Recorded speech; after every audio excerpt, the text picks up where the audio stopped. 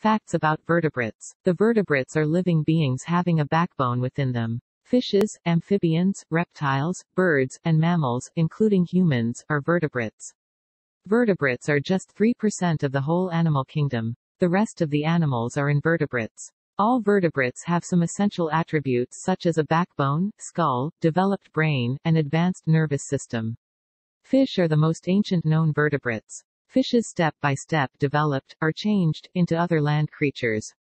Warm-blooded creatures or mammals are the most evolved vertebrates. Females feed their infant breast milk.